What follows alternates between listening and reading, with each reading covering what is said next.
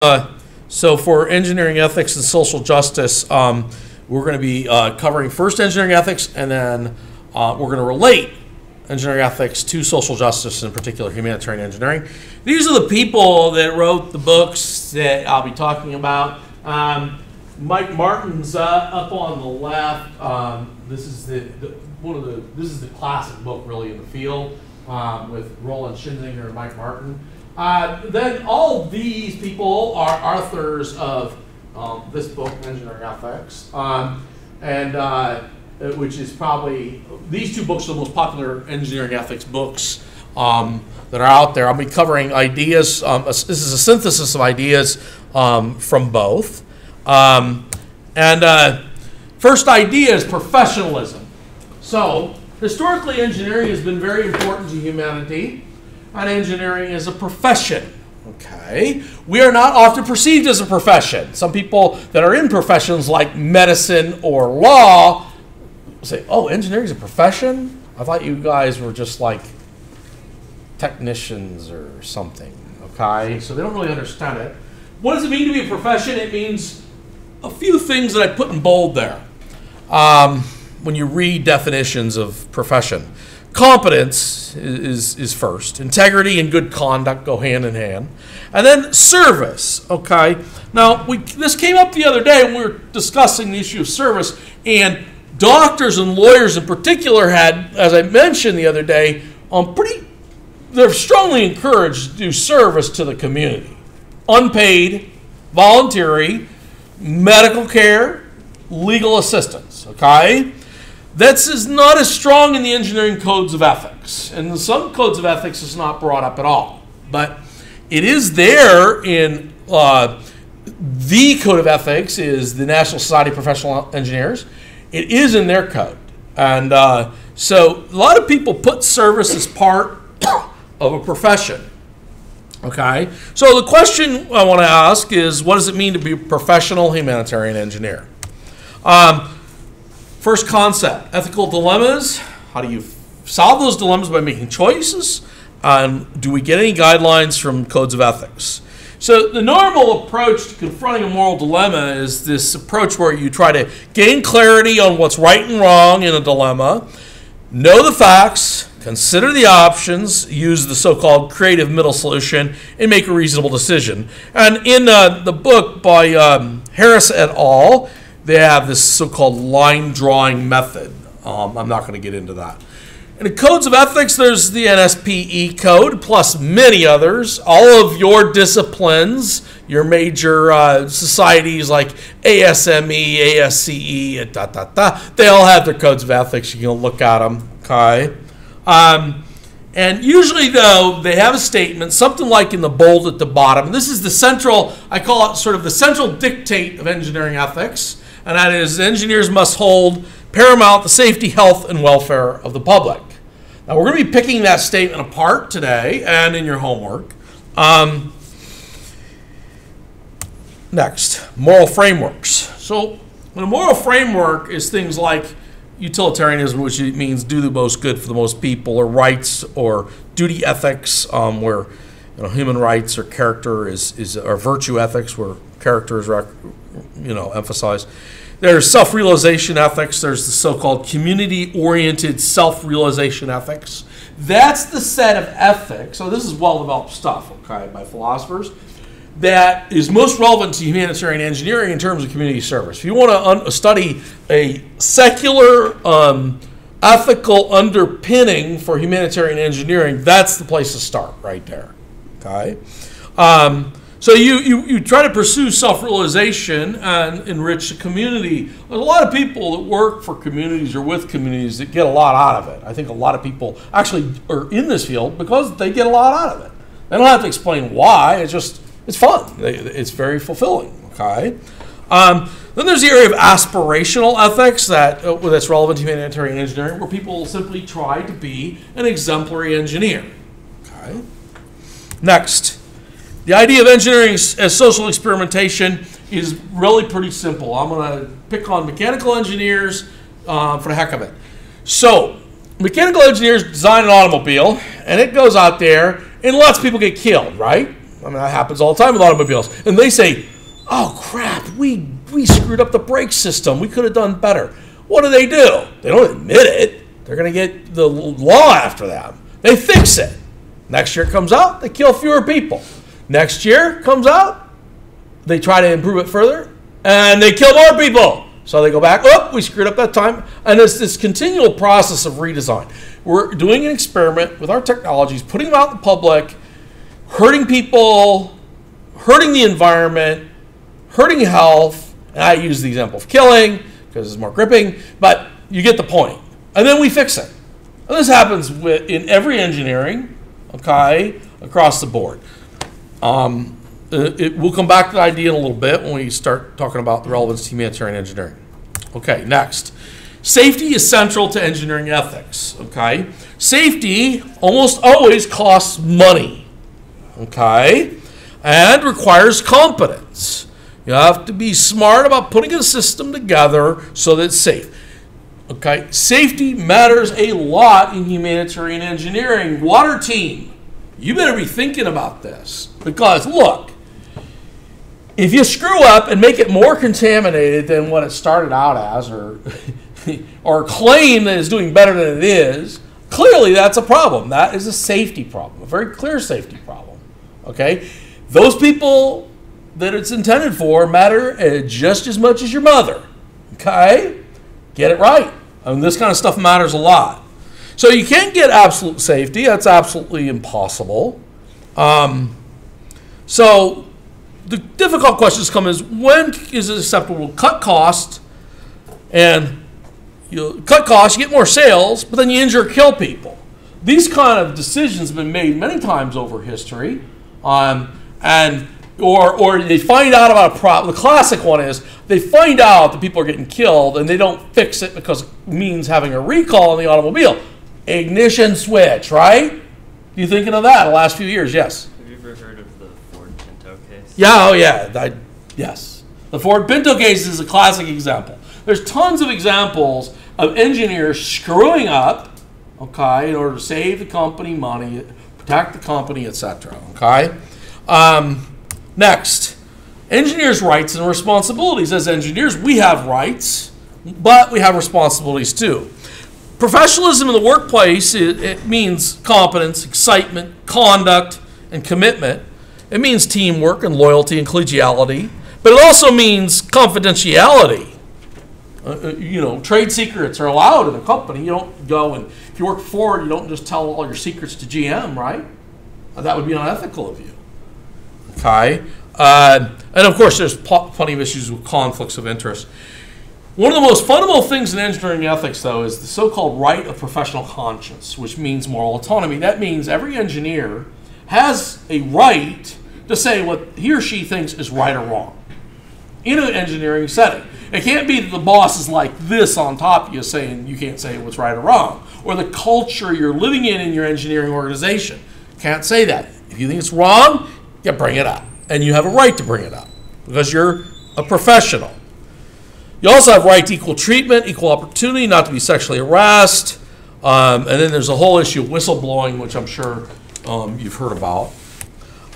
Next, honesty. There's very high standards of honesty and truthfulness. If you're creating specifications on your project, you better make sure they're true. They have to be true, honest specs. For instance, for the water, you got to say, okay, I think that the reduction in contaminants is this, and explain why technically, justify it. If you're not absolutely certain, and you're more certain of giving a range, do it, but be honest however you specify, okay? Credit where credit's due, okay? So in other words, well, that comes up on team projects sometimes. If you're comfortable on your teams, I would be fine if everyone signed and you wrote everybody's percentage contribution on the midterm. That's up to you guys if you want to do that, though. Trustworthiness, of course. And of course, the classic example that's easy to discuss in the university with respect to honesty is academic integrity and cheating, okay? Over the last 2 years, I've had 14 students cheat in my engineering ethics class, taking the academic misconduct and give it. Valerie's going like this. Yeah, I know. Usually a lot of people get a good laugh out of that. I find it absolutely depressing, okay? Even when I tell them, this last year I only had one, I told them, carbon checks for overlap. Duh. Same assignment. Anyway, environmental ethics. Technology impacts the environment, which impacts the health of humans. And if we're to hold paramount the safety, health, and welfare of the public, of course we don't want to damage the environment, let alone all the furry little critters you don't want to hurt either, okay? Self-interest of companies cannot be relied on to preserve the environment. I'm sorry, that's just the reality. History's shown that. We are going to, later in class, talk about sustainable engineering design, so-called life cycle design or end-to-end design. I'll defer to later on that issue. Global issues, we're going to be, a number of these things will be later. We'll talk about technology transfer and appropriate technology. There's a very tricky issue of when in Rome, do as the Romans. That's the old saying, right? And what they're usually referring to, though, is the overindulgence of the Romans, right? That's what that statement's referring to.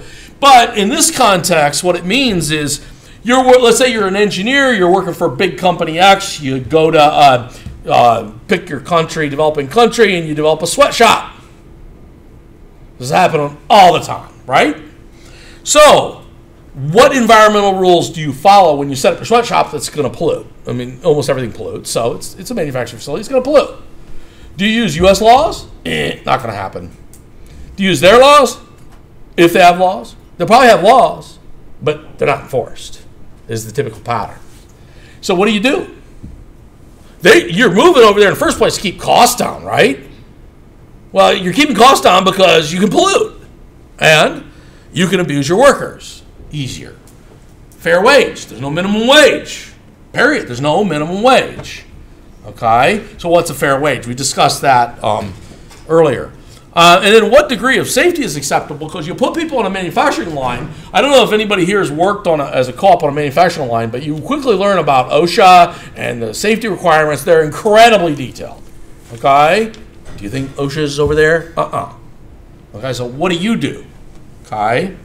Another global issue is weapons development. I got some homework problems at the end of the book on that, but we're not going to get into it. It is relevant to this class because some people would make an argument that military intervention is humanitarian sometimes.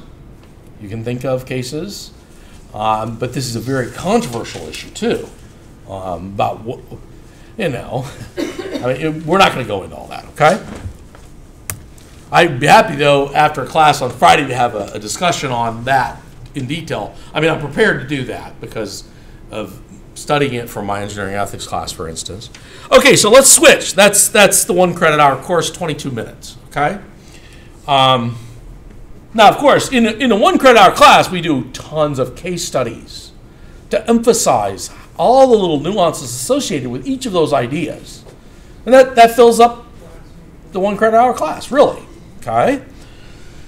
But I'm slightly exaggerating because I put social justice in my engineering ethics class too. So some of this stuff is in my class. So here's the thing. I want to start by looking at the central dictate, the central mandate for an engineering ethics. So hold paramount the safety, health, and welfare of the public. So the question is are the publics different in humanitarian engineering? When these books are written, their public was basically the United States, okay? So does it change if my public is Honduras or Guatemala or Ghana, whatever? In many ways, of course not. Those people are just as important as in the United States, just as important as your mother, okay? Or your father. But there are some differences, I think. And one of them has to do with this welfare issue, okay? So when they say welfare there, remember, going back to the start of class, definition of a humanitarian is someone that's concerned with or tries to help with improving human welfare, okay? Now, human welfare is defined in more detail by social justice. It's very close. It's like human welfare is like a subset of social justice. Okay? So the question becomes, if your population is oppressed, has real low development, human development, a real low HDI, for instance, low income. What changes? What does the meaning of the word welfare change here in any way? Because you understand there could be a weighting on safety, health, and welfare. So the question is anything different? Okay, so let's try to analyze that. I'm going to go through all the key concepts from engineering ethics. I'm going to talk about their relevance to social justice and humanitarian engineering. The first one has to do with projection of professional image. Competence and conduct is the way to remember professionalism. Okay? As you take that trip to Ghana or wherever, I mean, you got to be a professional. I mean, you have to be a professional engineer. We may, in the context of professionalism, emphasize service to community more, but that doesn't mean you forget about competence and conduct, right? I mean, not at all. All right. So the reason for that is your competence and your conduct really impact the quality of service you'll provide. Okay. So I want to just say this. I know you don't go into humanitarian engineering to avoid the central issue of technical competence development. I mean, that's very important. So getting it right and how you go about it matter a lot. So let's look at this fundamental ethical dictate in engineering. Here's a question. I want to see if I could a show of hands. I give this survey question every year to my engineering ethics class. I want to see if the percentage is similar. Okay. So should we change hold paramount the safety, health, and welfare of the public to hold paramount the safety, health, and welfare of the public and encourage engineers to pay special attention to the least advantaged? So what I'm doing here is I'm emphasizing welfare and the tough problems. So NSPE, I'm taking this statement out of NSPE Code of Ethics. So should NSPE change from the top statement to the bottom statement? Vote. How many people say yes? Okay, how many people say no? Oh, interesting. All right, you saw the percentage roughly. Usually in my ethics classes, 10 to 12% say no, and the rest say yes. Now, of course, I spend a lot of time prepping them for this question before I get to it, like multiple hours of lecture. It's a tricky question. I proposed this IEEE committee on their Code of Ethics years ago, about 10 years ago, and they rejected my request. Surprise. Okay. Inclusive moral frameworks and social justice. How does the emphasis on individuals, I should say individuals, in Western cultures change reasoning compared to some Eastern cultures where the group is emphasized? You'll see that throughout these books that I mentioned in the beginning. It's very individualistic. I will say one thing that's quite interesting in Japan. I'm really amazed by this. I've read about it in the papers and heard it more than one place. They don't really have a concept of a professional. I mean, so they're like, it's hard to even get in a discussion about all of this stuff with them. They have a different way of thinking of the whole thing, apparently. Other people would say that we have a pretty naive definition of welfare in all these codes of ethics. I mean, a bunch of old engineers sit around and create a code of ethics. What do you think you're going to get? You think it's going to be deep? It's going to be somewhat amateur. Now, of course, in some of these cases, they're getting people that they're getting some ethicists on board, but always, I don't know. Now, if you take somebody like a Marshall Sen and asked him to work on this and define welfare, I think things would come out different. I don't know if he used that word in any of his books I've ever read. I mean, you can go back, by the way, to this statement and say, should it say, hold paramount the safety, health, and social justice for the public? Right?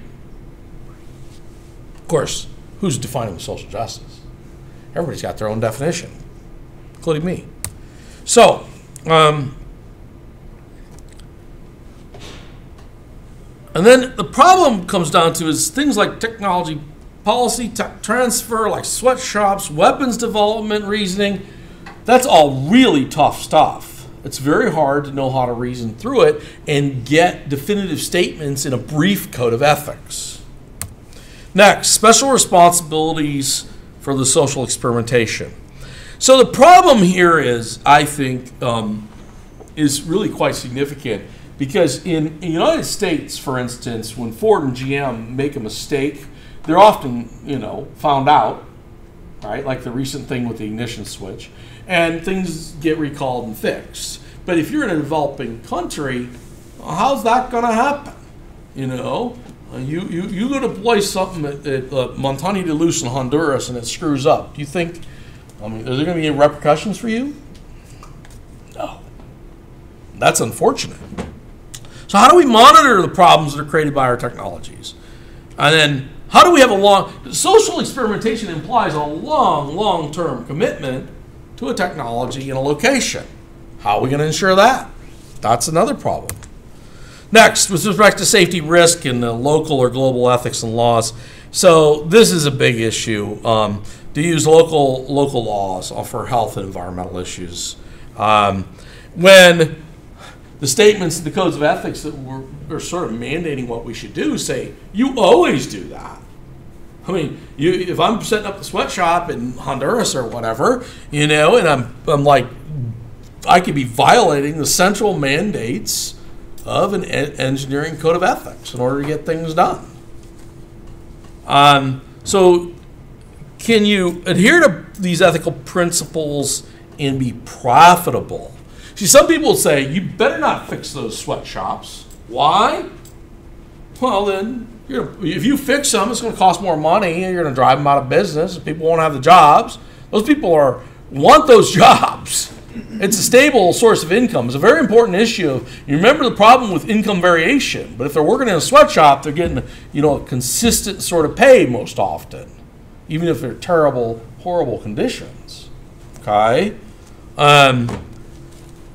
Okay. So what are our rights and responsibilities on a global scale? Oh, things that come up in my mind is, can male engineers mistreat women or minorities in a male-dominated or racist society? This is a complex issue. There's sort of, it's pretty amazing the number of problems that still exist here on campus. I've had women tell me for years it's the same pattern of bad behavior from the men as students. Okay, and a lot of it's not a lot, but I've heard bad stuff too. You hear about the stuff at the workplace. It's all over. I've taught engineering ethics in El Salvador, and there's different issues there. Okay, so there's a lot of issues and mistreatments between engineers by themselves. Okay. Second issue I'd like to discuss for just a minute. You do know that humanitarian engineering attracts women at higher rates than men. What evidence do I have for that? The 3 trips that have run to Honduras, one of them since 2005, there's been 198 student travelers, and half of them have been women. But College of Engineering only has 20% women. So women are overrepresented in the field. This class, first time I ever taught an engineering class in 25 years. Last year, walk in, half women, half men. It's almost the same this year. So why? Can someone say? And you got to be a little bit bold, perhaps. Yes. I'll take a stab at it. I actually did a study for an anthro class about why women enter STEM fields and why we don't get more women in STEM fields. And a lot of it is because they don't see the connection between how a science, technology, engineering, math degree actually helps them contribute to society. Yep. And that was actually a pretty big underlying current why a lot of them went into biology to be a doctor, or sociology to become a social whatever. But the point though is that humanitarian engineering, there's a very clear connection between engineering and helping some population in some way. I think that's the central issue in my mind, right there. And I've asked quite a few women about this, and they give me this answer. I'm not just talking about women students. I'm talking about faculty, too. And there's a fantastic report that has that study in it. It's by National Academy of Sciences, National Academy of Engineering. Huge report. And girls are picking often their STEM, choice of STEM in 6th grade. And they are, it's because they want to help people or society, is the typical statement. Now, men, of course, are doing that too, but it's disproportionately women that are doing it, is the point, right? I think that's really the point. That seems to be the answer, an answer that's supported quantitatively. Hasn't been disputed. Yes, it's not. I've never heard anyone dispute that. I've heard a man in a class like this raise his hand and say, yeah, but I care about people. Well, I'm not saying you don't care about people. I'm just saying women seem to care about people at a higher rate than men. I think that's what the studies are saying. And when I tell, when you're able to have a frank discussion like over dinner with your family and your wife and things like this, my wife's like, duh. Of course. You know what I'm saying? I mean, it's like a lot of people, when you say this, and look at the evidence. The evidence is not just in these kind of studies, but look at in development. There's a huge emphasis on women. Why? Because the man gets the money and he goes and blows it on, you don't even want to say what. Okay? Whereas you give it to the woman, they're helping the family, the kids, they're helping the whole thing move forward. And that's why, people get sick. That's why the whole microfinance movement, millions of people, millions of loans, is done on the backs of women. That's where it's at.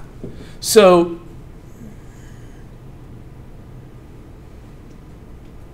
yeah, I find it fascinating, though, frankly.